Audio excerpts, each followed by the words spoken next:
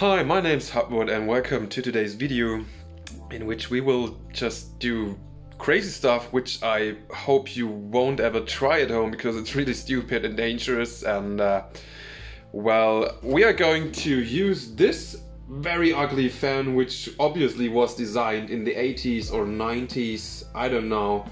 It's a very loud piece of crap, and we are going to use this to actually cool down my laptop, which is an Acer Predator Helios 300 with an i7 and a GTX 1060, and we will take a look if this is going to get us anywhere. So for today's videos, this is the laptop we are going to tweak and tune, and please be aware that this is something that you should not do at home at all costs, because it's very dangerous to open your laptop and having it running at the same time. There can be a shortage, you can get hurt, you can destroy your laptop. So don't do this at home, please. And as you just saw, this is today's Casefan. It's just a regular stand-up fan. I took away the feet so I can lay it down.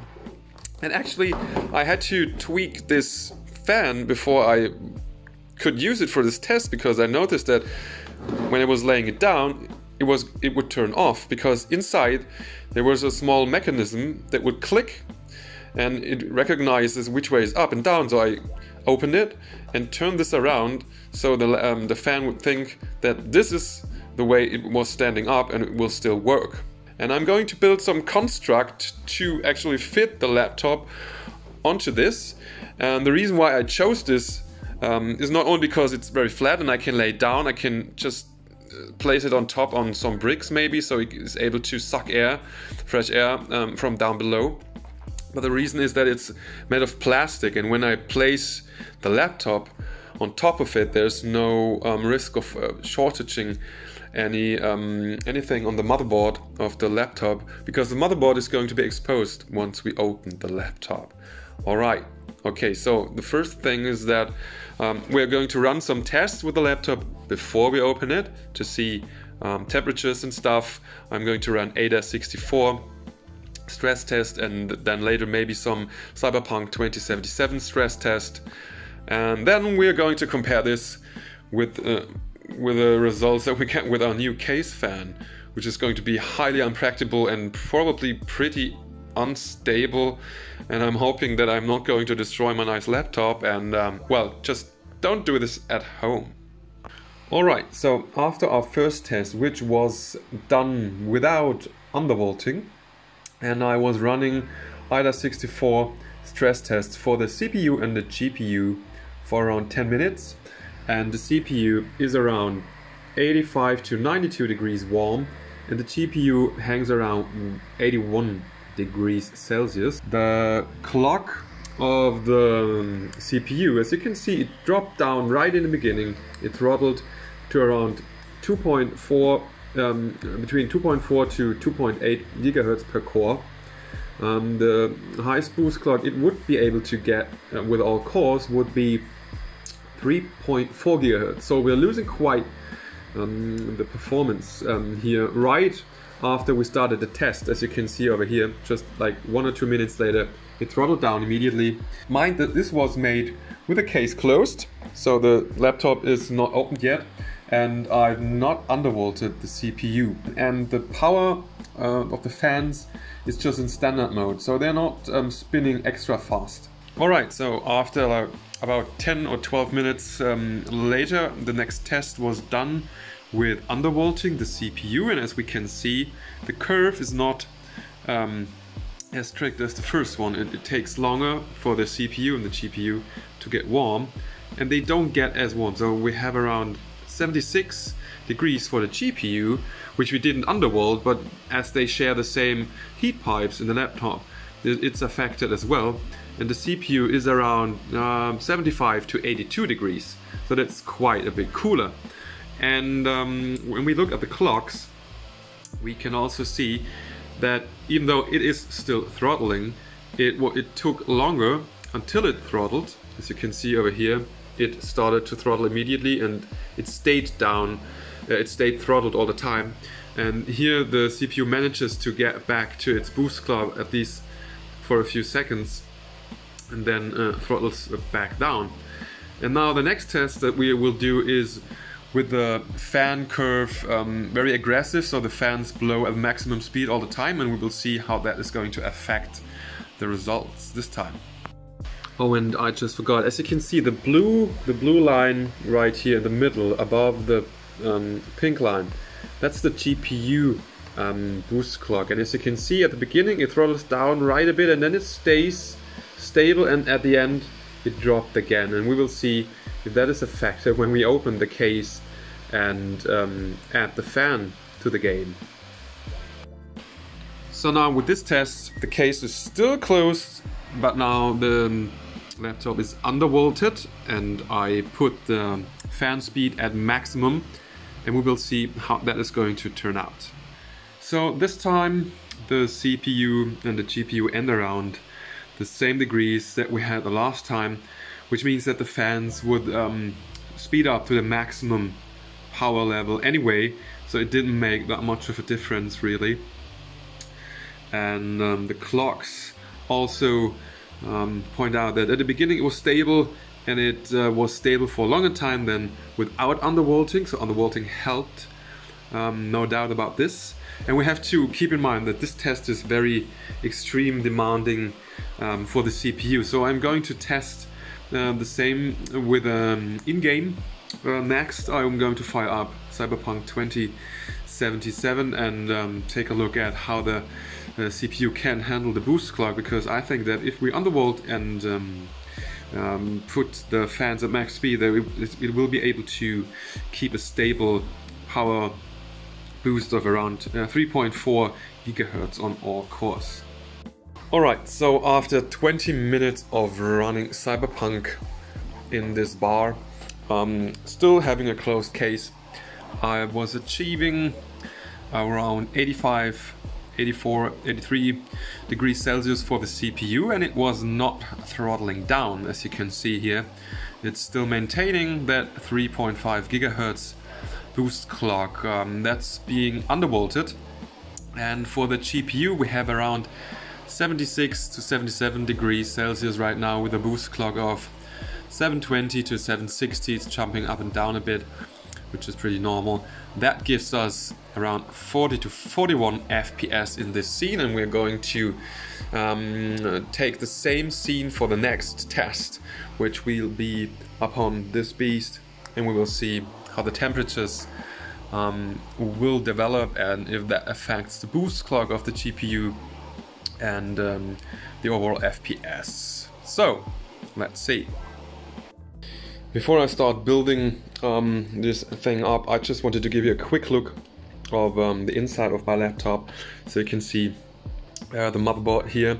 There's a problem that I have to solve, which is not hard to solve.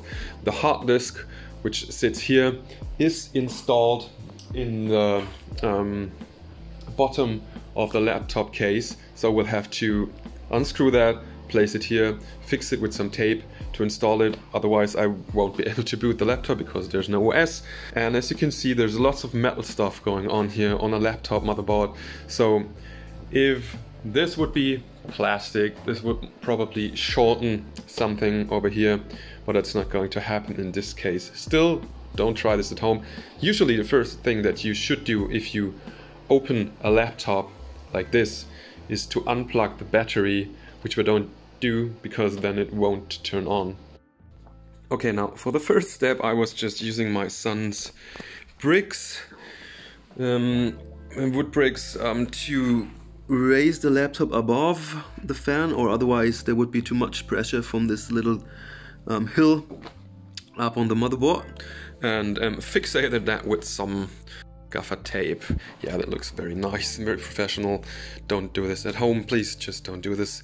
But it seems to be stable, and I can lift the whole fan without the laptop falling down. Alright, the next thing will be to raise the fan a bit, or otherwise it would not be able to suck up fresh air. I tried this.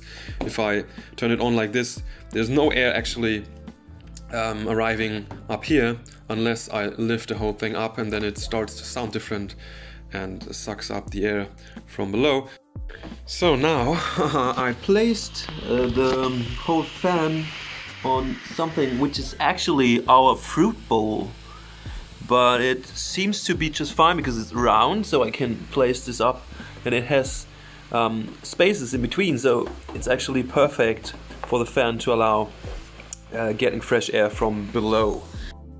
I don't know if you can still hear me, but this fan is super loud. Actually, it's not a good fan by any means. It actually is almost as loud as a Hoover, yeah, but as we can see, the temperatures already, they are not going to go as high as before, and I will check back later in about 15 minutes or so to see how that turns out. Okay, now that I've figured that I should just use my smartphone's headset, it's not as loud as anymore as before. And as we can see, temperatures went way down. The GPU hangs around 62 degrees after around 15 minutes, and CPU is also way cooler. Stays around 66 to 75 degrees Celsius. And now let's have a look at the clocks. And as you can see, didn't throttle down anymore at all. It stayed at 3.4 gigahertz all the time due to the test. And now let's have a look at Cyberpunk 2077 and see if that's going to affect our overall FPS. And I just wanted to show you quickly then, the moment I turned off the test, the temperatures dropped down really fast, a lot faster than without the fan, of course, obviously. But it's just insane. It's already back to 31 degrees for the GPU and 40 degrees on the CPU, which is actually its normal idle temperature. Alright, so after around 20 minutes of standing around in this bar and not ordering something, I'm sorry lady, we're getting, yeah, that's insane. We're getting 66 degrees for the CPU on the full load, so of course there's no throttling, and only 59 degrees on the GPU. But as you can see, the FPS is not really affected. That's because the boost clock of the GPU is not higher than before, which I can only explain due to the power limit of the laptop's motherboard. The GPU just not getting more energy, and the boost clock is not getting any higher, even though it's only around 59 degrees Celsius. So the next thing I would do is try to overclock the GPU a bit, which I usually cannot do in this laptop because it's just getting too warm, too hot, and clocking down immediately after I overclock it. So let's try this, and then we will end this very weird experiment. So after lingering around another 15 to 20 minutes in this bar, having overclocked the laptop's GPU by around 150 megahertz on the chip clock and 375 megahertz for the RAM, you can see we are getting around 1 to 2, sometimes 3 FPS more, so it's not really worth it. But the temperatures stay quite acceptable, still at 59 degrees for the GPU, which is amazing, and 70 degrees for the CPU. So, and still not throttling. So, as a conclusion, I would say this is absolutely not worth it at all.